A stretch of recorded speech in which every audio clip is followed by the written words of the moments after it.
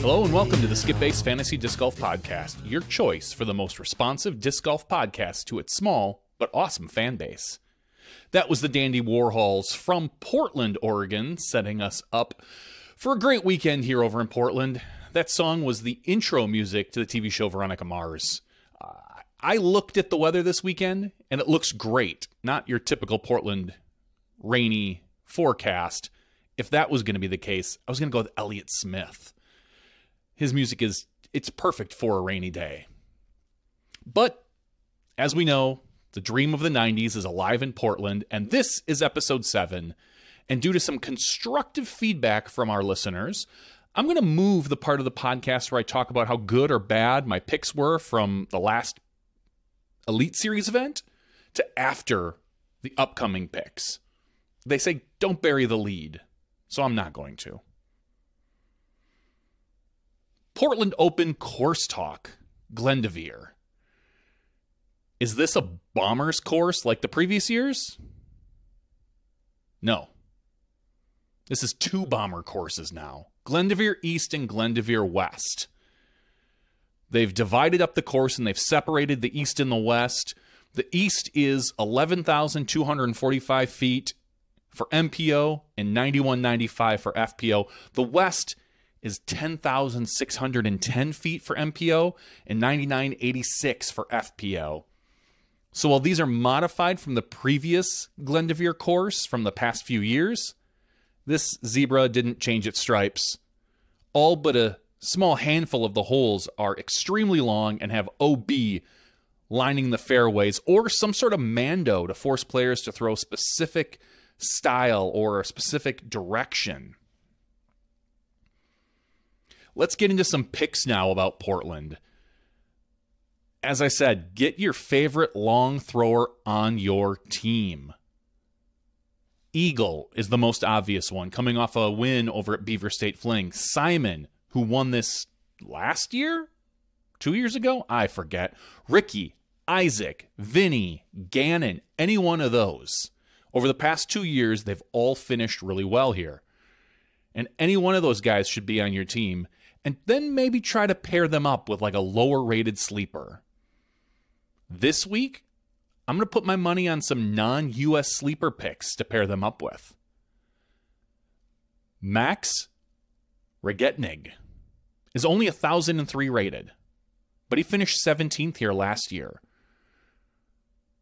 I think pairing him up with whatever long thrower you want could be a very nice solution. Or you can get really risky and play Albert Tom, who was 5th here last year, but this year really hasn't been able to putt at the broadside of a basket. He's currently rated 128th on tour in C1X putting, and worse than that for C2. So honestly, you could look at Albert Tom, but if you know how he's playing, you might want to keep him off your lineup. It's going to be a tough one. The other player that you could look at is another risky pick, but it's Gavin Babcock. Gavin's a pretty far thrower, and he finished 17th here last year. And he was only rated 1,012, so if he can get into that top 30, it's honestly a steal. One more player I'd love to squeeze into my team if I can afford him is Cole Redalin. Cole crushes. And Cole showed up here last year and made a name for himself. This is his home state. This year, it seems like home state players have had an advantage. Statistically, it's probably not true. It just really feels that way.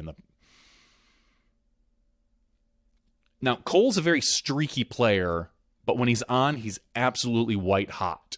If he can keep that together for 4 full rounds, which is a huge ask at an Elite Series Plus event, I think he's worthwhile to take a look at. Some of the MPO players I would keep off of my team this week. Number 1, Andrew Marweed. We might be surrounded by trees here in Portland, but this is not a wooded course. Andrew isn't known for his distance, and at 1,032 rating points, too much risk on this kind of course for Andrew. I just don't see him succeeding to the value that his rating is. And this other pick, this hurts. It hurts my heart to say it. but I would avoid Nate Sexton. Now, Nate's from the area, but he hasn't been finishing well the past few events. And with 2 extremely long courses, I just don't see it playing to his advantages. He did finish 10th here last year, but I feel like that might be his ceiling with the way these courses are set up. So if you're going to pick Sexton, and I would be hard-pressed to blame you, just be wary of that. My FPO picks for Portland. Once again, you can't make the wrong call if you want to put your eggs in the basket of Paige Pierce. Paige has been playing pretty well lately. And honestly, this is, again, a thrower's course. Other players, obviously, that you could throw in there. Holyn Handley and Ella Hansen. Both of those are no-brainers right now. I want to say it's a risky pick, but it's kind of not. Ohn Scoggins. She's not a long thrower, but Ohn just gets it done. Now, if you can pair one of those higher-rated players up with a lower-rated player you're comfortable with, again, an ideal situation. But I see a lot of players on Skip Ace picking 2 more mid-ranged FPO picks. And I think a really good FPO pick this week could be Jen Allen. We saw at Beaver State Fling, Jen just plays well on these long courses. She's a huge arm, and as long as her putting is on, which it has been lately, she's a steal at 954. And she loves the Pacific Northwest. Maybe pair her up with like Maria Oliva, who's rated 945 and finished 8th here last year, and has also been playing very well. She's been avoiding the roller coaster rounds that she had in the past, getting rid of those very, very low-rated rounds that seemed to really sink her last year. If you want an FPO deep sleeper, like we're talking, you only have a few ratings points left to play with and you need somebody, Lindsay Fish.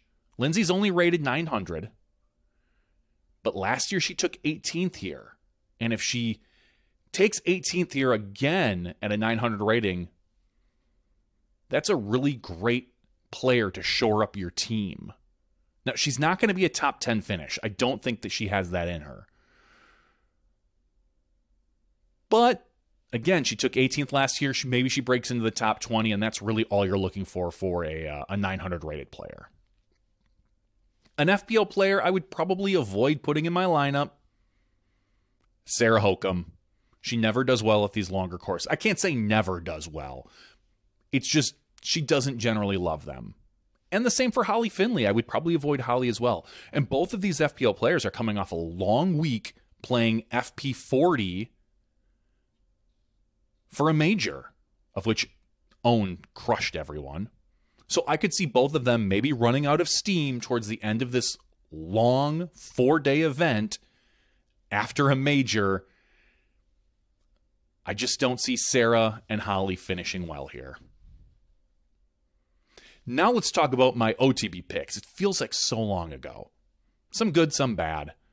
My prediction was that Eagle was going to win. He didn't even cash. But then he went on to win the Beaver State Fling a week later. I don't know. So I'm going to take a big L. But I did pick Aaron Gossage, and he was close to winning up until his final 9 holes, and he ended up in 3rd place. So good pick by me. My risky MPO pick was Chandler Fry. He finished 55th, didn't cash. But then he went on to take 9th at Beaver State. So I think maybe all my picks were maybe a week ahead. I probably shook the Magic 8 Ball like one too many times. Now over on the women's side, I picked Ella Hansen, which is kind of a no-brainer, and she finished 4th. Can't complain about that. And the FPO players I kind of had to look at were Allie Smith and Sayananda, both of which finished well. But I did go on a limb and risk the Kona pick, and it did not pay off for me. So, sorry to Kona, but I just don't think I can pick her anymore for any reason this season, unless I see 2 to 3 really good events where she turns it around. I just think Kona's persona non grata. Can't play her.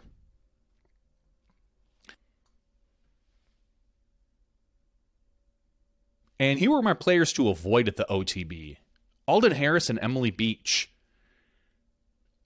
I swear when I pick players to avoid, they must hear me and just shoot for the stars. Alden Harris ended up finishing 13th. Not phenomenal, but a great finish overall. A good pick for his rating. Emily Beach. Emily finished 3rd. Her best finish of the year. I think I'm just better at picking players to win than to avoid. Every time I pick someone to avoid, they just always finish well. What do? The train keeps moving on. Let's talk a little bit about draft league players. Waiver wire for MPO. Again, these are waiver players who are available in less than 60% of the leagues out there, and someone who you may want to look for to maybe fill a bench spot or possibly a 4th or 5th MPO player, depending on how you're set up. Silas Schultz, still out there in 53% of the leagues. Might not be a bad idea to snag him if he's available for you.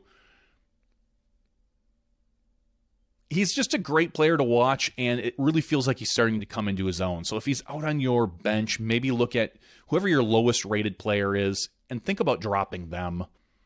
And over on FPO side, I'm going to go with VVD, Vanessa Van Dyken. She's only owned in 42% of leagues, and she's on a little bit of a hot streak for her right now. She's rated 947, so I wouldn't necessarily start her, but I would not want to pass her up if she was there on the bench for me. If you want to see all the data that I've collected over the last few years and the results, you can find a link to the show notes. You can find a link in the show notes below, or just go to skipace.com/PortlandPast. Now, this is, again, always say this, the exclusive place that I share the research with you that I collect. I don't put it on any websites. I don't put it on Skipace. It's only for this podcast. And I want to thank this week's sponsor for our Portland Open Skipace Pro-only event matchup. It's Discmember. You know the deal with Discmember. Sign up for a monthly mystery box for as little as $25 a month, and you can get a box back from you every month with a minimum of $40 in it. Discs, shirts, knickknacks, stickers, all the stuff that these guys want to send you. So thanks to Discmember for being a sponsor this week, whether they knew it or not. Thanks, everyone, for listening, and I will talk to you again right before the next Elite Series event, which I believe is DDO. So thanks for listening.